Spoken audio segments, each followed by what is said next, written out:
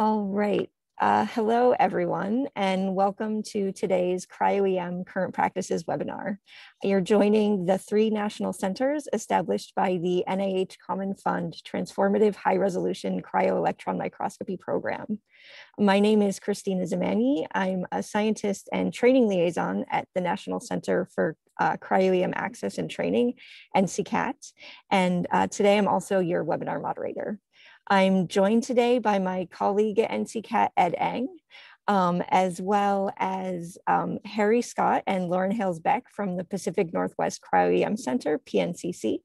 We're also expecting Michael Schmidt from the Stanford SLAC Cryo EM Center, S2C2, but he's running a bit late, but if you see him pop up here, that's who he is. So PNCC has invited today's speaker, Nicolas Coudray, and Lauren will be introducing him in just a minute after a brief update from each of the center representatives who are going to give a quick overview of the resources available at their centers. These are cryo resources offered freely to the research community through this NIH program. For those of you new to our webinar series, CryoEM Current Practices, this is an ongoing event that we host the last Thursday of every month at this same time. And we highlight the methods that researchers are using to obtain and interpret the data they can collect at the national centers. So next month, S2C2 will be hosting Dr. Ashish Mangli from UCSF, who will be giving a talk titled Solving Molecular Puzzles in GPCR Signaling with Cryo-EM. And you can save the date now for the next few talks we have coming up. We are recording today, and you'll find the recording from today's talk along with those from previous talks at cryoemcenters.org. And on that website, you can also find registration links for future talks. And you'll also find general information about the larger NIH Common Fund Cryo-EM program on that website. A couple of final logistics. So please use the Q&A feature to send questions during the talk today. Send questions at any point and you can upvote other questions you see. If you have questions directed to logistics or access at the centers, our panelists here will respond to them directly in the Q&A box, and we will save questions for Nicolas for the end of his talk, and Lauren will be moderating that Q&A session.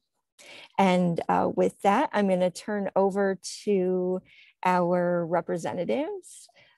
So first up is an intro from S2C2, and Ed is going to stand in and tell you a little bit about what's going on there.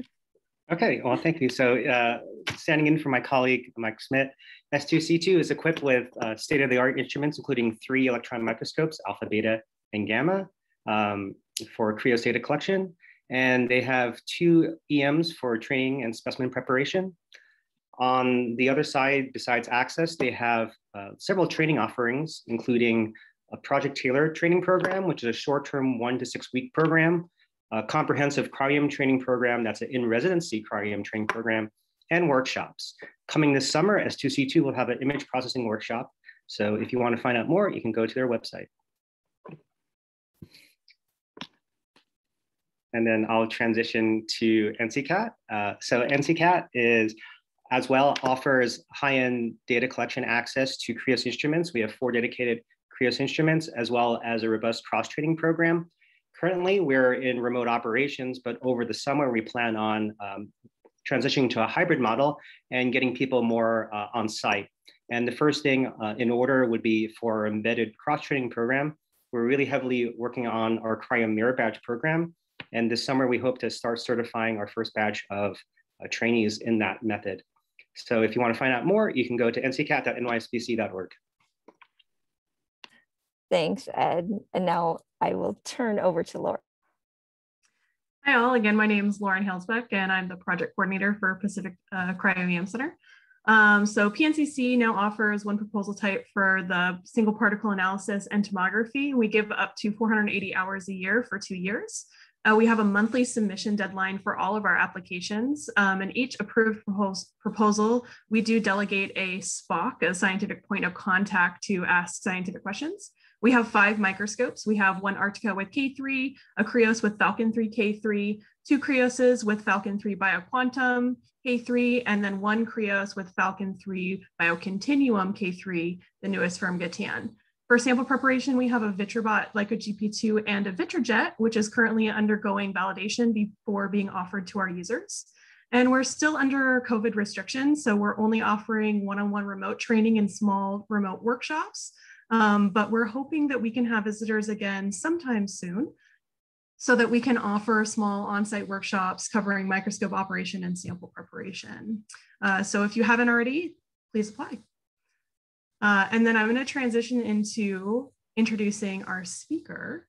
So Nicolas Coudray will be speaking today. He is a senior scientist at the Baba Eckert Lab located in New York University School of Medicine and has been with them for about 5 years. He has created a fantastic talk today that's called Behind the Scenes, CryoEM of E. coli lipid transporters. So he will be presenting that next. You can go ahead and share your screen now. Perfect. Okay, take it away. Screen. Yep, okay. I see it just fine. Okay, thank you, Lorraine, for the introduction, and thank you all for the invitation. So indeed, today I'm going to talk about all the E. coli lipid transporters. So there are 3 of them I'm going to talk about that we studied in the past few years in Gira Baba and Damien Eckert's lab. But before going right into the core of the subject, I just want to take a step back and tell you why we are interested in those kind of transporters at all. So as most of you probably know, so gram-negative bacteria are especially resistant to drugs. And one of the reasons is that they have this second outer membrane that acts as an extra layer of protection against aggression, like those from the drug medications and all external stresses. So this outer membrane is asymmetric, and it's made of LPS in the outer leaflet and phospholipid in the inner leaflet. So understanding how the asymmetry and integrity of this membrane is maintained is quite important, because in the future, then it means that we can potentially develop new drugs to target these drug-resistant bacteria.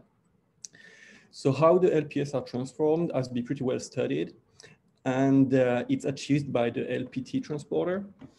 And the LPS basically move into the bridge formed by the LPTA proteins. However, for the LPS, it's comparatively less studied, and it's still quite unknown how the phospholipids compared to the LPS are transported through the periplasm. So there has been a family called the MCE family protein that a few years ago has emerged as potential candidates for lipid transporter in those kind of bacteria. And what are the evidences that those kind of proteins could be those that we're interested in for the lipid transport? So first, they're extremely well conserved across double membrane bacteria, but cannot be found in the monoderms ones, meaning that they must have some kind of role in this second outer membrane. The second, it's a gross assay of bacteria on LB agar, which was done with detergent, and it's a test which is usually used to test the sensitivity and highlight potential defects in the membrane of the bacteria. And it's done with this MCE knockout. You can see that there is indeed a gross defect, highlighting potential impact on the outer membrane when MCE is absent. The third evidence is that some TLC and mass spectrometry analysis have shown that MCE protein do bind phospholipids. And finally, when we look at the operon, we see that the MCE protein are associated with transporter proteins. So how does the MCE domain look like? So the first one, which was the first structure which was done by Damien Eckert and Gira Baba a few years ago by X-ray. And here you have a top view and a side view. And you can see that the MCE, here it's called MLAD, it forms a hexamer. And you see that each protomer here contains what's called this famous MCE domain, which is made of 7 beta strands. Can note also that in addition to the 7 beta strands, you have what's called a pore lining loop here, which is located toward the pore and kind of defines the diameter of the pore of the complex. So I'm going to talk about 3 different E. coli lipids which contain this MCE domain. And the first one is one where this MLAD is part of. So it's called the MLA-FEDB complex. And up to last year, there was only low resolution Cryo EM maps of the whole structures. And the only parts which were known was the structure of the soluble part of MLAD without the transmembrane helices, as I said, from X-ray. A low resolution map of the whole complex, and a high resolution X-ray structure of the MLA-FB, which is a dimer located in at the bottom in the cytoplasm, and which was done last year or published last year by our lab. So for this MLA-FEDB complex, it's located in the inner membrane of the bacteria. And it's part of what's called the MLA pathway, which was described and characterized for the first time a few years ago by Silavi's lab. And in this pathway, so the other proteins involved, it's the MLA-A protein, which forms a complex with OMPF and is located in the outer membrane. And there's also the MLA-C, which is a soluble protein, which is thought to shuttle and transport the lipids between the two sides. MLA-C was also determined by X-ray crystallization by our lab a few years ago. And in this structure, there was also 2 lipids which were identified to be bound in the cavity of MLA-C. Now, as you can see, the structure of most of the domains of this MLA pathway, and the last piece missing up until last year was the structure of the whole MLA-FEDB, and especially the MLA-E permease domain, and the transmembrane of MLA-D also were. So to solve the structure of this protein, so we moved to Cryo EM, and we purified the protein and used the nanodisk to protect the transmembrane regions of the whole complex. And in the purification process, so the things which had to be optimized was the position of the histart, for example, and also some nanodisk optimization, like the type of MSP protein used and the lipid concentration. Then we acquired about 3,000 movies in this case, and you can see some example of 2D classes here, which were obtained with Reliant. And as CryoSpark appeared, a new version of Reliant also and CryoSpark came, so we kept on using and moved from back and forth from Reliant to CryoSpark to take advantage of the different tools from the different software packages and also the different improvements. So here I only highlight the steps which seem to matter the most in the whole data processing that we've done. So first one, and you will see later why, it was important to look at the structure in C1 without any symmetry applied. And then regarding the resolution, the steps which helped us to push the resolution from about 3.4 to 3.1 angstrom was to take advantage of the CTF and aberration refinement and polishing steps in Reliant, and finally finish with the 3D refinement in the CryoSpark. When we look at the local resolution map of our structure, we can see that the highest resolution is achieved in the transmembrane domain, which was quite nice because this is basically the domain which was unknown at high resolution so far. And if we look at this map and we filter it at 6 angstrom, so here on the left, the map is colored according to the different domain, MLA-D in green, MLA-E in pink, MLA-FB in blue and yellow, and in gray, you can see 2 additional densities which wrap around the density of the complex, which actually correspond to the 2 densities of the membrane scaffold protein of the MSP, which is quite nice to observe. And from the cross-section from the top, you can see how it tightly wraps around the transmembrane regions of the protein. And you can see in pink the MLA E proteins, but also in green here, you see now the 6 transmembrane helices of the MLA-D domain, which were not solved in X-ray previously. And you can see how they stand around the MLA-E domain. So Mark Ray worked on building the structure for this protein. And here you have an overview. So MLA-D stands at the top in the periplasm site, and it also contains 6 protomers. Then in the inner membrane, you see MLA-E, which forms a dimer. And at the bottom, the MLA-FB domain also forms a dimer. And also in our case, it's the apostate. So meaning that there's no ATP bound in the site of MLA-F. So what we seen when looking at the MLA-E structure of this dimer is that its MLA-E is actually distantly related to the transmembrane domain of the other ABC transporters that are known. And here I put an example of the LPTF-G. And except for the additional transmembrane 6 that of the LPTF-G, the fold and arrangement of the other helices is pretty much the same. And those participating in the dimer interface, so the helices 1, 2, and 5 are involved in both complexes. And at the top, you see a fold of one of the monomer for each of them.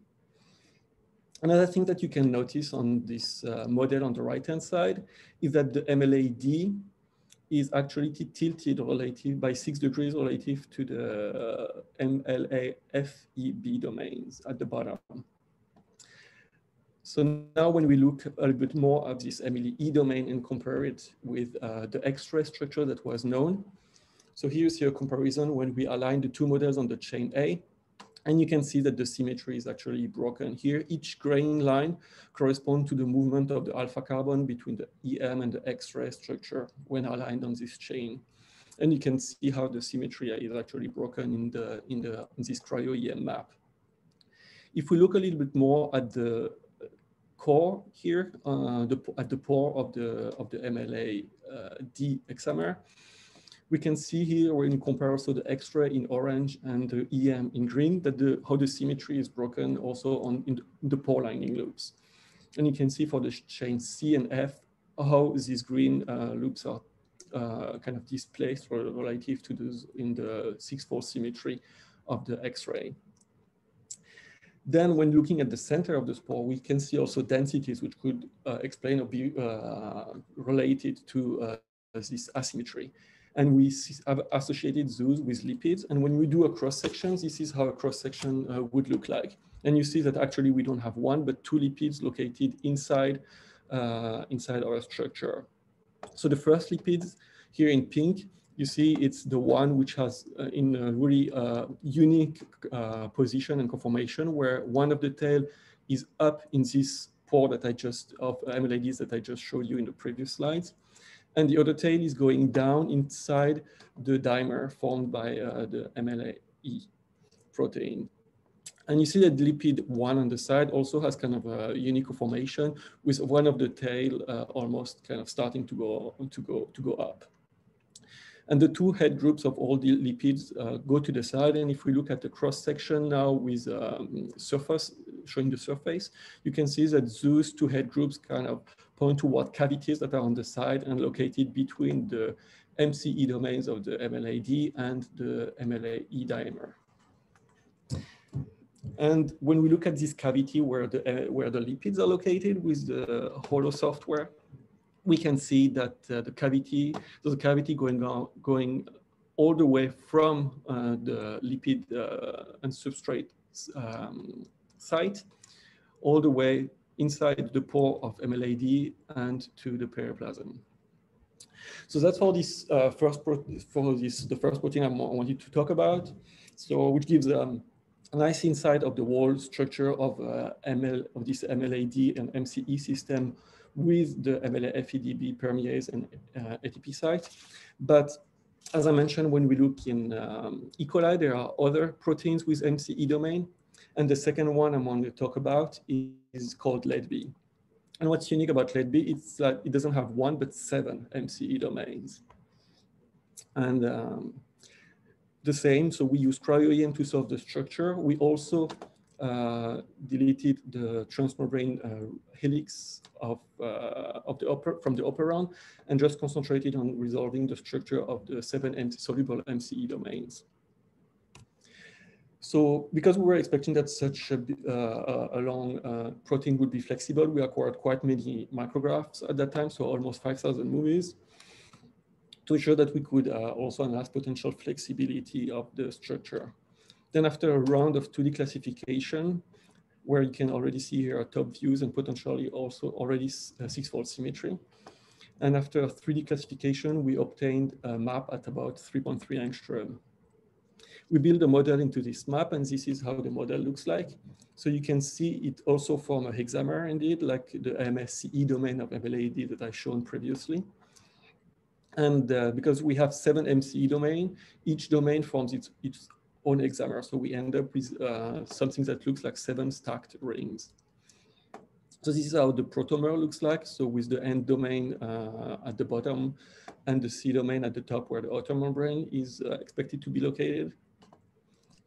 And if we look at each MCE domain, so the sequence identity of each MCE domain is really low, like between 17 and 28%.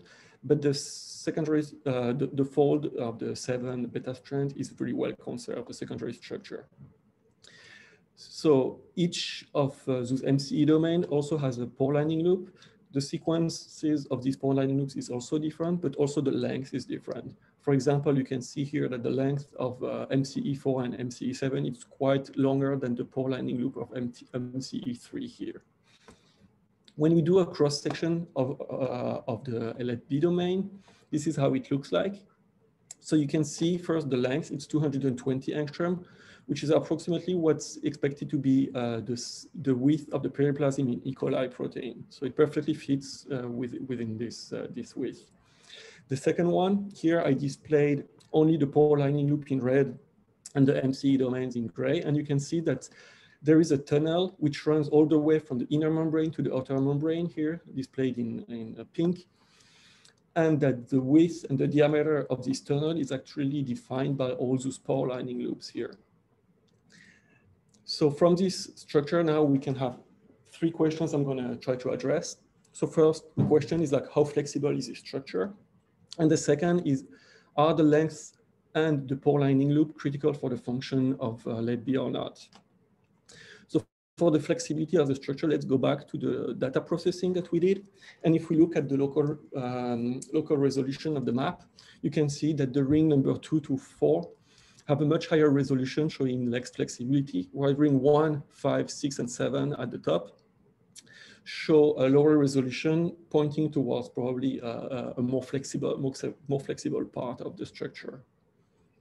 So we did some further 3D classification, and we obtained different maps, and the differences between these maps is actually somehow, it's the pore lining loop and the tunnel, which is more or less close. So basically we have what we can call the closed conformation and open conformation. And I want to mention just something about also the local resolution map. So we tried, for this particular case, we tried different software packages. And here you have cross-section view of the map with different software packages. And you can see that there are some differences between each of them. In this particular case, when we look at the map, we do note that some of the pore lining loop are much lower resolution than the MCE domain. And you see that this is a feature that basically CryoSpark and BSoft pick up and represent quite well. And you see here, for example, how the pore lining loop here in the middle of the ring number 3 and 4 have lower resolution than the pore lining loop of the MCE number 6 here. And nonetheless, so these maps are here of CryoSpark and BSoft are still really nice. They are really nice to kind of display what we observed and the differences that we observe between the different regions of the map. So when we go and build a model in this map, another tool that we can find really useful to assess what are the regions that are properly modeled and those that we need to be more careful in interpreting is using the Q-score tool that's available through Chimera. And the paper was published last year. I took these 2 figures from the paper. And basically the idea is to assign a Q-score to each atom of the map, depending on how well it fits the densities around them. And they've shown that Z score is somehow related to the resolution of the map. So we've applied it to our structure, or one of our structure. And here I just want to put this as an example. So you have all the residues on the x-axis between 46 to 862. And you have here, for example, the densities and the Q-score on the y-axis for ring 1 up to ring 7. And you can see how, for example, even though we did 3D classification, the ring 1 here, the Q-score is still lower, showing that there's still some flexibility in it, while the ring 6 is perfectly well defined and well modeled. And you can see also here there are some bumps where the modeling is less good. For example, for ring 3, 4 here, and 7, and these actually correspond exactly to the position of the pore lining loops, which confirms that they are more difficult to build, but because the resolution is also lower. So showing also that these pore lining loops here for some of those rings are probably very flexible. So try to push the resolution, the local resolution a bit further. So we used some masking and signal subtraction tools of Reliant and the same. So we explore different strategies, different type of masks. For example, masking individual rings, or masking 2 consecutive or 3 consecutive rings, or masking only all the pore lining loops. And turns out that the maps that were where the information was the most useful were when we used 3 consecutive ring masks. And here you have a few examples of the 3D classification that we did after signal subtraction. In all these maps that we obtained, we selected 6 where there was meaningful information. 6 maps here where you have the example on the right-hand side where the resolution ranged from 3 to 4 angstroms. And the same here, the difference between the maps on the left-hand side and the right-hand side is the conformation. So the ones on the left-hand side are what we call the closed conformation, and the one on the right-hand side, it's the open conformation. Now I want to mention 2 things about those maps. So the first one, it's about the pore lining loops. So when we look at the pore lining loops, in general, we see 2 kinds of pore lining loops. So we see those where the loops can be traced distinctly and in an unambiguous way. So for example, the pore lining loops of the ring number 6 that we call PLL6, then we can see and trace the backbone, and we're sure where this one stands. And we have others where we do see an extra density. So it's possible that it's alternate conformation or it's a lipid, but the resolution, the flexibility is too high, and we were not able to, for sure, assign this third density to lipid or to anything else.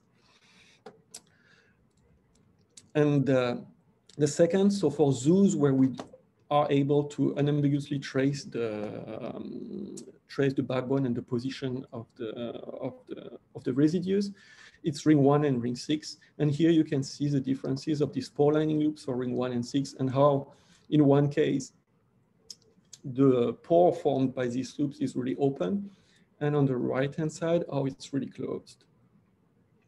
If we look back at the modeling, and the same, we use the Q-score to see how well the model is, you can see before and after, so how the Q-score is improved. So you see in black here, it was the ring 1 that I showed you before when kind of everything was merged.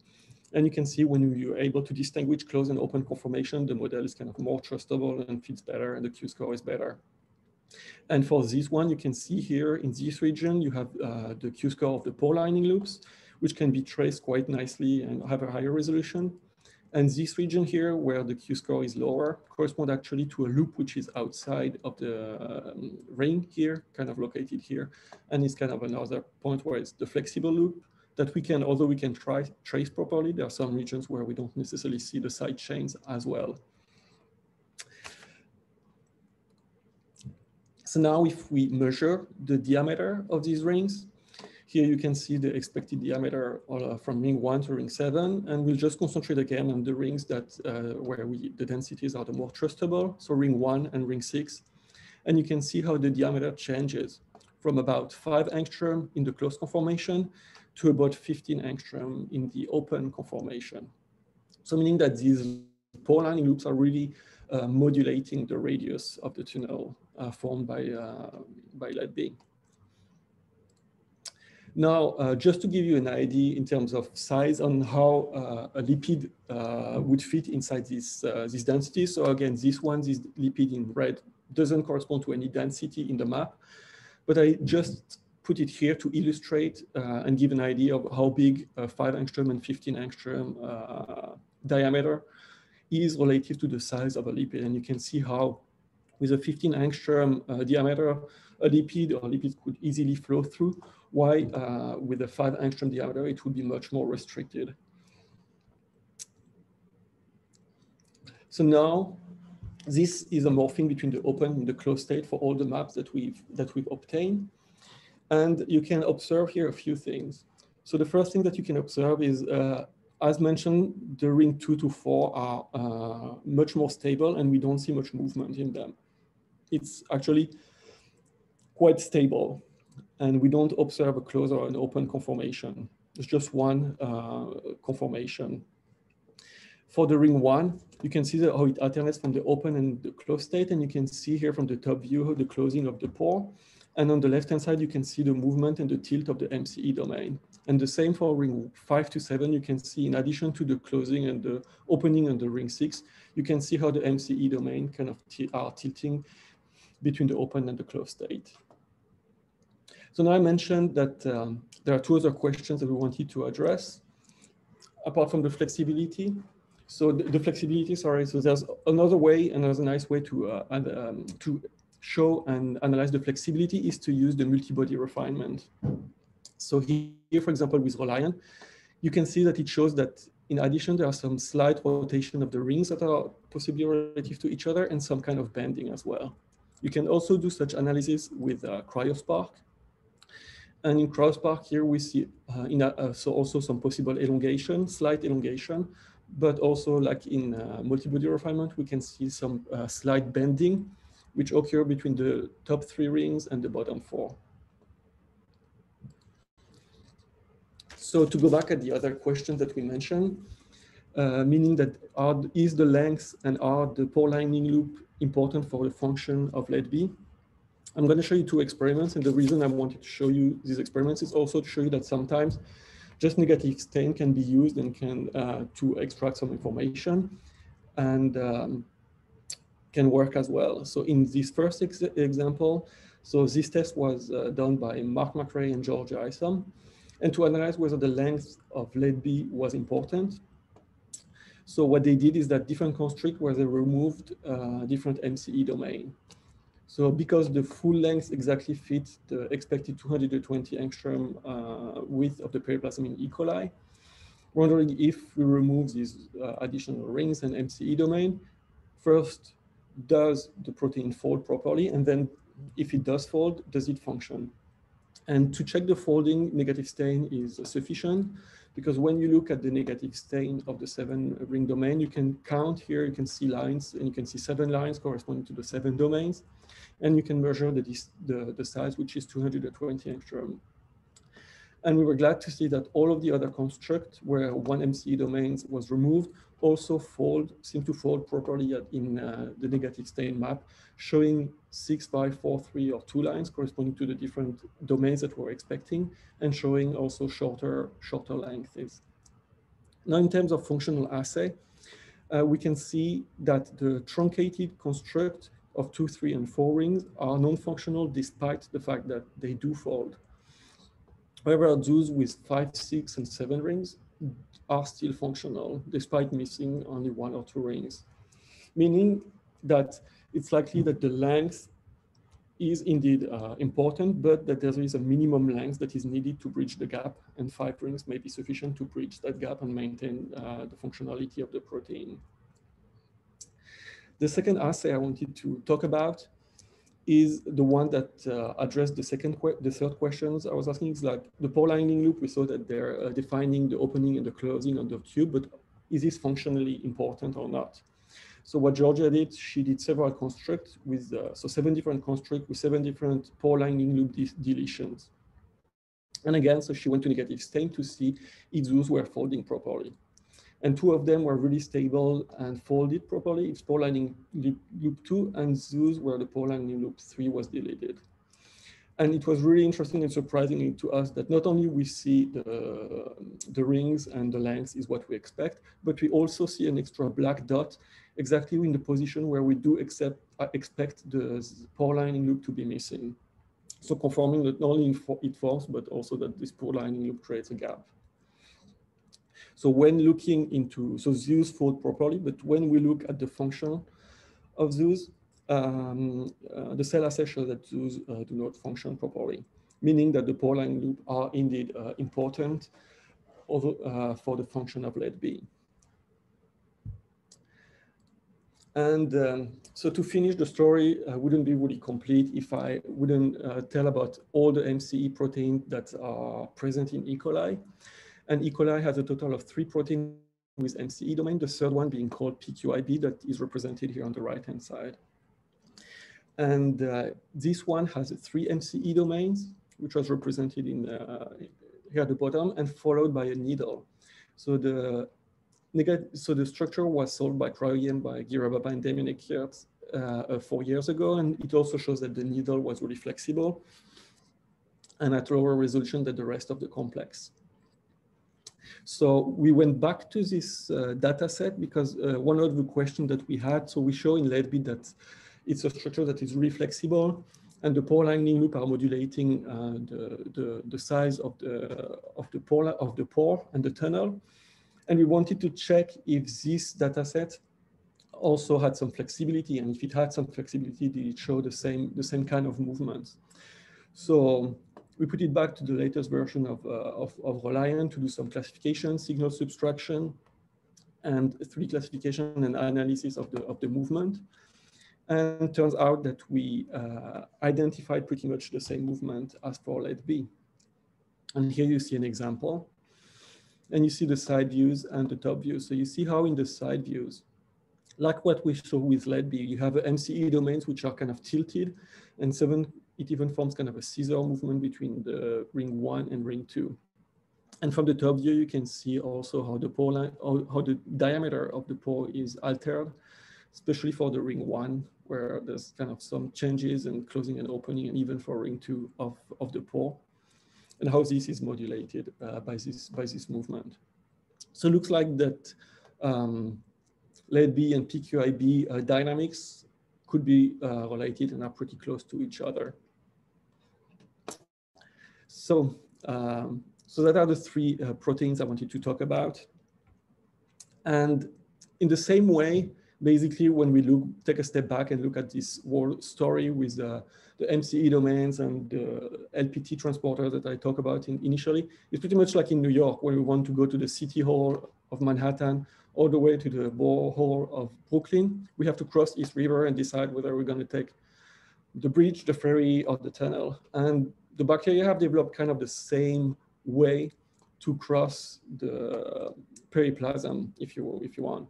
So with the LPT transporter, it looks more like a bridge, where the LPS would let it cross.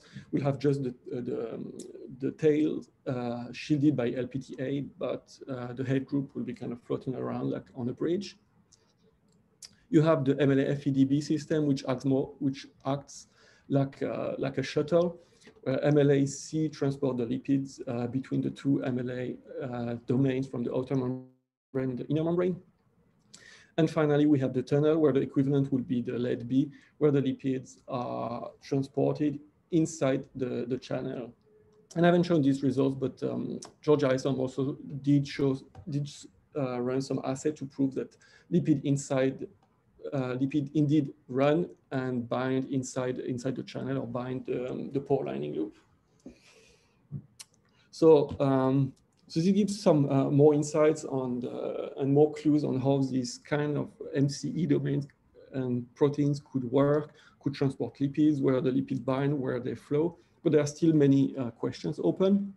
For example, PQIB and lead-B are still understudied compared to the MLA-A, and we don't know why there are 3 different MCE domain proteins in E. coli. So what are the differences? Do they transport different types of lipids, or in different directions, or different speeds?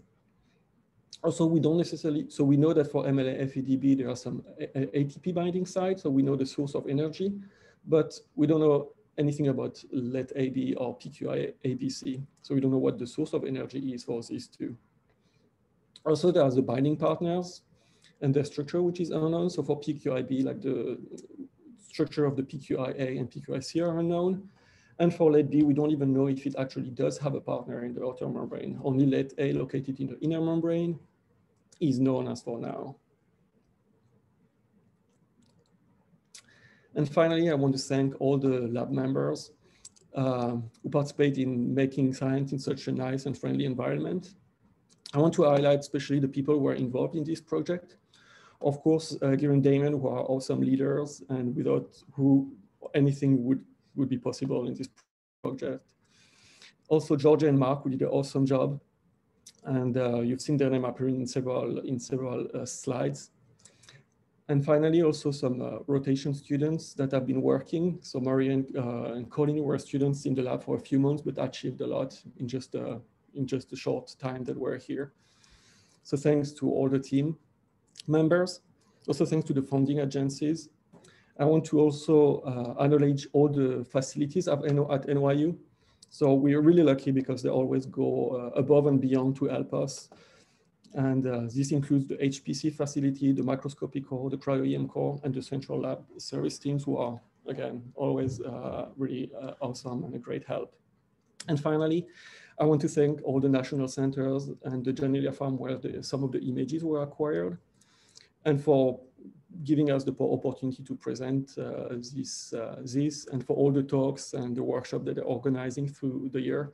It's always great when you collect images to be able to discuss with people who are working in the national centers, because you always learn a lot, learn how other people do and can improve in this way.